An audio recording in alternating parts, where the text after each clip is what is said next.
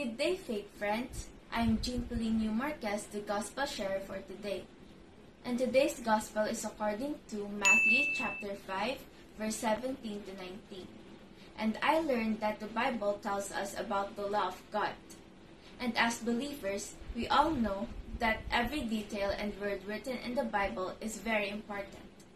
Jesus foretold that he did not come to abolish the law, but to fulfill it.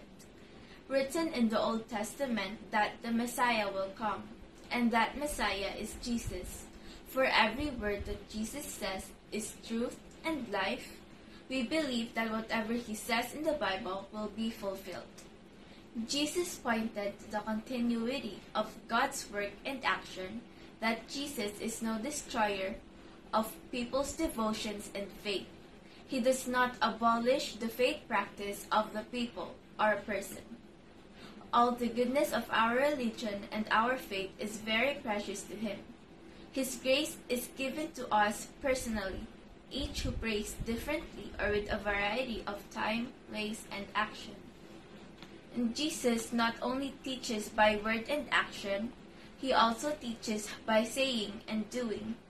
Jesus saw continuity of God's message as he spoke with the prophets of old.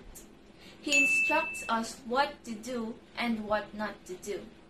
He's telling us not to neglect God's word or remove any word from it.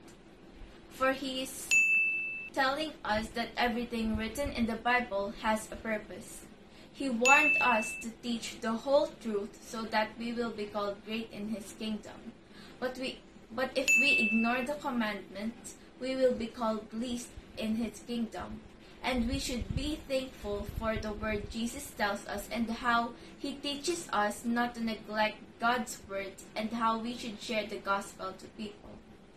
This is all for today, and don't forget to like and subscribe to our YouTube channel, Faithbook PH, and don't forget to download the Faithbook app or register at www.faithbook.ph. Thank you.